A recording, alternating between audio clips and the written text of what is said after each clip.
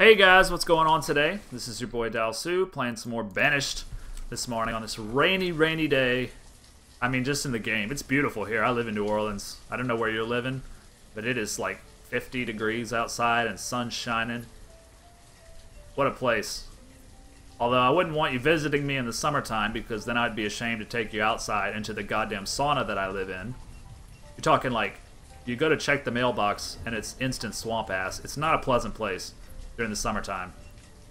The murder rate even goes up. That's how bad it is. Anyway, it's freaking beautiful today, although not in my pixelated world of Banished, which is really where I'm spending most of my time anyway. I mean, outdoors is great and all, but this is Banished. There's really no comparison. So, getting into things. We have a huge sheep field now. Sheep pasture. Whatever, you know. Hillock, whatever you want to call it. I don't know. What do you call it? Paddock. That's it. That's the word people use, right? I don't know. Again, ask a farmer. So, I was thinking maybe another house or two up here, and then maybe actually harvesting some of the trees. Let's harvest some of the trees. We're getting a little bit low on those trees. Let's harvest them. And we were going to turn on these two apiaries we built. So we'll need two. We can actually put even more people in them, but we can't really afford more apiists. Yeah, I did not look that up. I just happened to know that. We don't need more beekeepers right now. We don't have the amount of free laborers to justify that. And continuously, we want to be upgrading these houses because before long, we'll be getting ready for Country House, which is the next great upgrade. Of course, that's going to require some things, some stuff, some gear that we don't really have available right now. But that's okay. We're almost at our food cap. Once we do get to the food cap, we'll have a lot more of these guys chopping. But it's fine for right now.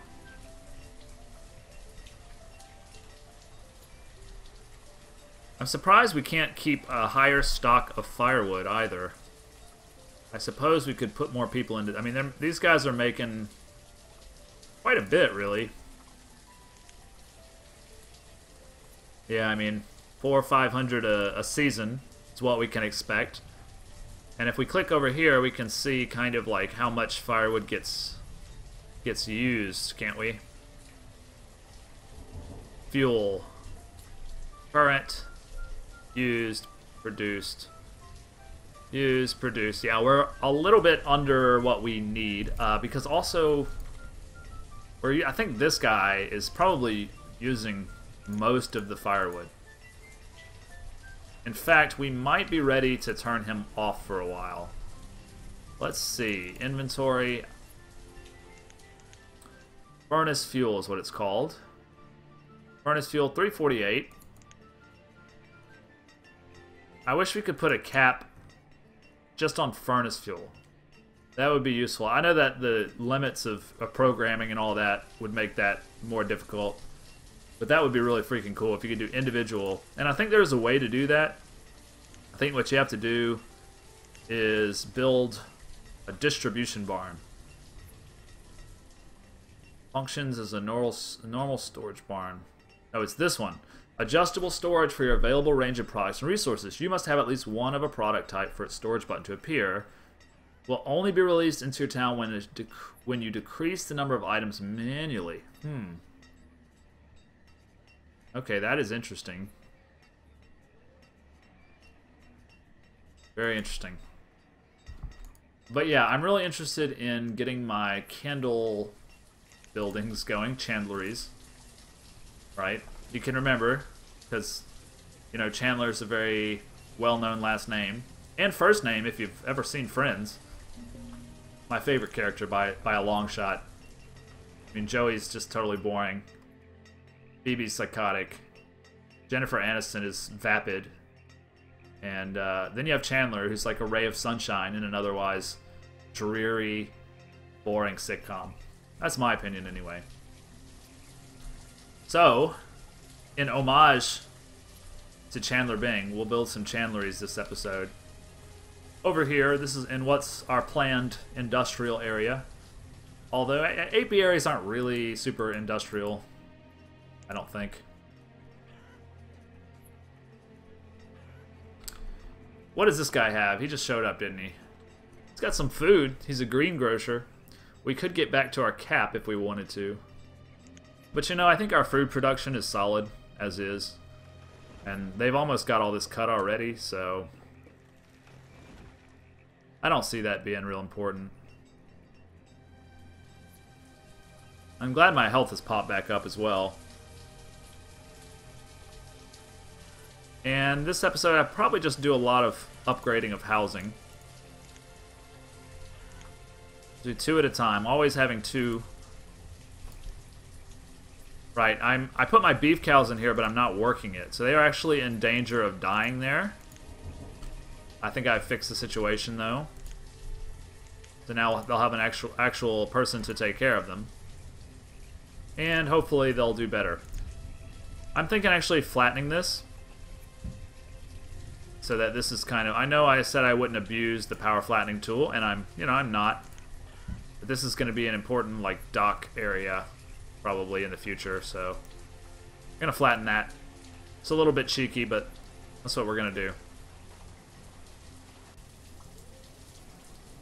I'm just human after all. The power button is so cool.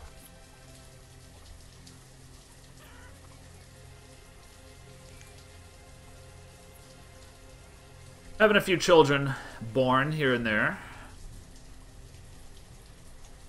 But still, 8 laborers is not really as much as I would like, especially the way I'm kind of continuing on here with the chandleries. The chandleries, I think, require a minimum of just 1 person to work, like everything else. There's a lot of jobs that I could fill if I wanted to. You know, get some extra production. No. I don't know, maybe I should accept them at some point and that would give me a lot more. I was just talking about how I don't have enough labor. But I just don't trust this game. You know, I feel like they're gonna bring, and maybe I'm xenophobic or something, but I don't trust the natives, the refugees in this game either. You know, they might bring all kind of cultural problems into Dalsuvius. And we can't have that. I'm speaking, of course, again, not in any kind of grander sense, but just in the very base sense of the world on my screen. So, you know, please don't, what's the word? Project your politics into Banished. Or into anything that I ever say, for God's sake. I just get on here and talk rubbish, so if you take it seriously, it's probably... Did I buy cotton? I can't remember. Luckily, I have a town hall. I did not, and I would like to sincerely buy cotton since it just came up. Let's see if we can do that. We don't have 100 leather anymore, but we still might be able to get away with this. I doubt it, though. It's very expensive cotton seeds. Wow, 5,000, really. 86 is gonna get me close, but it's not. No cigar. Sorry, dismiss. I mean, I don't need cotton that badly. I'm doing fine. We've reached our tool cap, which is a healthy 150. We don't need to go beyond that. We're making survival coats, which are very good. I assume they're better than wool coats. We had a comment from Dead Inside, who's always leaving very helpful tips and stuff like that, and he agrees with me that the farther down you go, the better the clothing is. So if I were to get cotton, I could upgrade to full cloth coats, but it's not super crucial, I don't think. Personally, if it were me and I was freezing out in the wilderness, and one person offered me a wool coat, and another person offered me a coat made out of fucking feathers and grass, I would most definitely take the wool coat. I think most people would too. But no, in this game, a survival coat is better. Supposedly. So, you know, take that for what it's worth. We're going to walk around town looking like a damn feral chicken. But, you know, these, you know, there's no accounting for the taste of these little pixelated citizens, really. I don't know why they're here in the first place. Personally, I'd rather be in the French Quarter, you know, drinking Cavassier or whatever. But there's no account for taste. So we're going to upgrade those 4 houses while I'm sitting here talking more of my bullshit or whatever you want to call it. And I actually think maybe it might be cool to build a few more houses down here. And I don't know what I'm going to, you know, do with this area. Eventually this will go. It'll have to go. And we'll just kind of expand down, down, down that way. But I think it's probably high time for some chandleries. We've been talking and talking about Chandler, Chandler, Chandler. But this is 33%. And if we run out of that, if we run out of stone and we don't upgrade it, it's not going to be good for us. So let's go ahead and make our next buildings some chandleries. And that's going to be where? Here, I think. Yeah, chandlery. Okay. We've still got plenty of lumber. We haven't even come close to exhausting our initial lumber supply. But we will if we keep going at this rate, and we'll have to turn these guys back on to doing that. They seem to be able to really produce plenty of firewood. And although this guy is gobbling up quite a bit, it's not, you know, it's not really enough to make a huge problem for us. I just want to watch that. I mean, this guy could be turned off eventually. He's going to probably produce a lot more furnace fuel than we need. And I wish we could check that directly, but I'm pretty sure that it's just going to fall under materials, right? But we can keep checking it. We can see last time it was 300 something. Now it's 400, so you do the math. Cliff note, it's getting bigger. So we're going to have more than we need, really. And it looks like we just hit our food cap of 7,000, which we only recently raised up, so that's good. I mean, we're set on the food right now. I don't think we need to concern ourselves with food so much. I would like some grapes, though. And the grapes are going to mostly be used for wine. But also they're a good source of, you know, vitamin C and blah, blah, blah. Insert health bullshit, you know. What is it called? Tannins. Yeah, you need those tannins, man. This tannins absolutely necessary for human health. Let me tell you. Sometimes when I get low on tannins, I just freak out. No, not really. I'm not insane. How would you even know? Oh yeah, I'm feeling really down today, Bob. Must just be that you're low on tannins. I'm sure there's tests for that. Anyway. Producing quite a bit of honey. See, they don't actually produce that much beeswax. And I wonder, if you're at the food cap, do they stop producing beeswax as well? That's a question. Do they just stop working totally, or do they continue making beeswax, but no honey? Because honey's a food, and you're capped out on the food, so... I don't know, interesting thought. Wow. This guy's really useful, and actually Dead Inside gave me a useful tip about this guy, which was to tell him to, like, always bring stuff every visit. And wow, he's got a lot of stuff I want. I definitely want candles. All these other things would be nice too, but just mostly candles, and I think lumber maybe. Steel tools would be even better. Not lumber, but logs. I don't even see logs here, so I mean, it's not that crucial. We can get our own damn logs. But look, he's got healing oils, which would be really nice. They're expensive, but let's get 200 of them. I won't buy homewares. I'll do all that myself, you know. Let's just get the healing oils. We're not gonna be able to afford all that, but you know, give us 100 and 20 and 150, right? 150. There we go. No. God damn, I'm bad at math. That's okay. We can do this. 20 is going to get us up to 860. And then 40 will get us there. Right? Boom. Trade. That's going to keep us nice and healthy, I think. Like to buy those every now and then. Eventually we'll have our own apothecary, and he'll be able to handle that. He or she, of course. You know, most apothecaries are probably old crones as the stereotype. That's how the stereotype goes. I know that people think stereotypes are like the most horrible thing in the world and are totally evil, but, you know, I don't think that. I think stereotypes are cool. As long as you don't approach them from like a myopic point of view where you're like, that stereotype is the only thing that's ever true. Then stereotypes can be a kind of shorthand for human experience, you know? Anyway, I do go on. But we've got these chandleries set up now.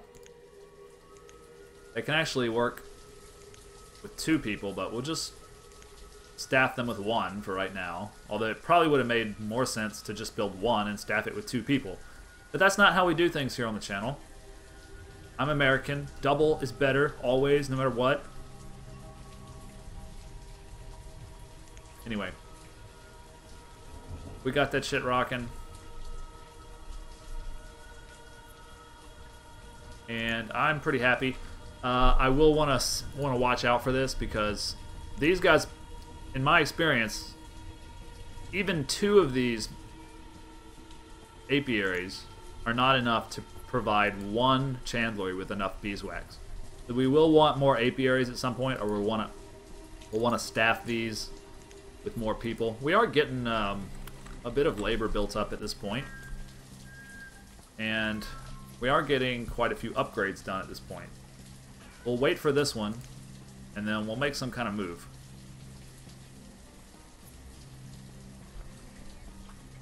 These eggplants are going to be harvested, I guess.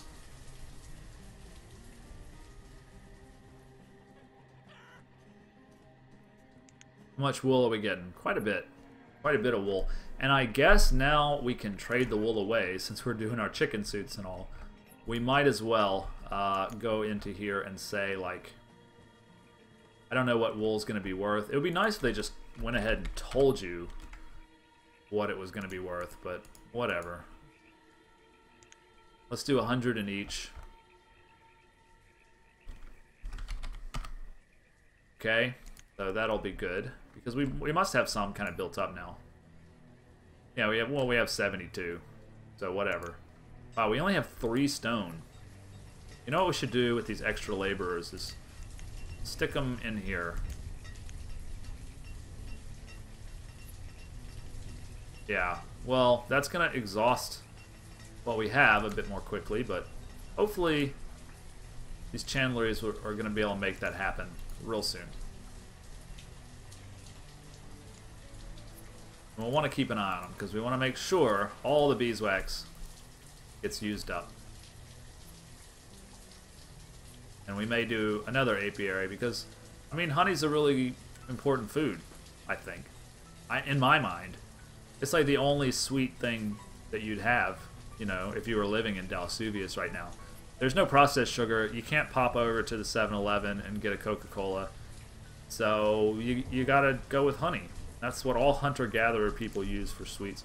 They're willing to risk all the bee stings. But thankfully, we have them like nice and contained. And I don't think this is how apiaries actually look. I'm pretty sure they're like white boxes, but whatever. Again, stereotypes. There's that certain way that people think beehives all look, and I've yet to see a beehive that actually looks like that. But, except in cartoons, of course. Some of the beeswaxes ended up way the hell up here, which is interesting. It's getting taken out now. That's not what we want. We don't want these guys to have to go all the way up there, but, I mean, the marketeer would be the one, you would think, who would do that. And you know, it may make sense. Just go ahead and give them 3 people, because, I mean, they got a lot to do. It's outside of the range, though, but they go anywhere they need to go, further afield, you know, to get what they need. So they deserve another worker or 2. Alright, so we have these 2 houses left to be upgraded over here. And I will set that to work. And then next episode we'll try to grab some of these. And then do all these. Just be kind of systematic about it. And then we'll decide maybe to throw down a few more houses, you know. But our population's been growing pretty smoothly. There hasn't been any kind of real issue so far. So we're just going to keep rocking it. I want to thank you guys for watching, especially those of you who watch all the way to the end. If you can put up with me for 20 minutes, just going on about absolutely nothing, then God help you. I'll see you on the next episode. It's going to be tomorrow at the same time, morning, and we'll just keep on going. Thanks, guys. Have a good evening.